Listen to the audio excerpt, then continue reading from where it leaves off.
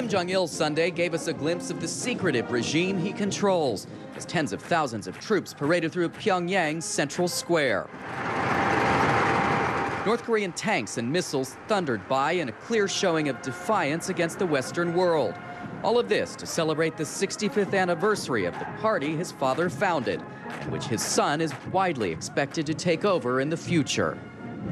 With Kim Jong Il watching, North Korea's military is on full parade here, trying to show their force to the Western world amidst this transition of power from Kim Jong Il to his son, Kim Jong Un.